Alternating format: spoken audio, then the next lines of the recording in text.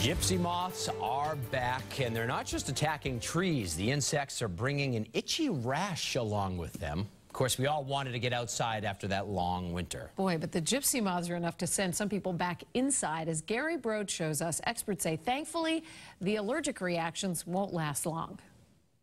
This is the leftover one from this weekend here. Okay. I get a little bit right there, and I get a lot on the backside of my neck right here. They're back. So all of a sudden you feel something crawling on you. You flick it away, and it's one of those little black caterpillars. There's one right here. Pull down a branch and there's a good chance you'll see a gypsy moth caterpillar. We didn't really think that we were going to have much of a problem. And then when it warmed up last week, you know, you're getting 40 calls a day from all of these towns. Not only do they kill the trees, they leave quite the mark with people. Matt McCarthy will tell you. It comes down and like it'll go in between your shirt. It hurts. It hurts. It's itchy, you know.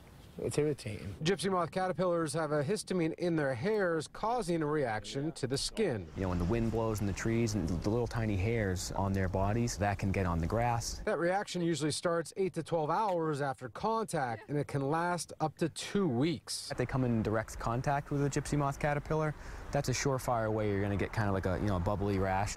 The Department of Health says there is no public health threat. Arborist Eric Taylor suggests washing your skin if you do come in contact with these gypsy moth caterpillars. Taylor also says he doesn't believe this year will be as bad as last, but did say these bugs are very unpredictable. In Natick, Gary Brode, WBZ News.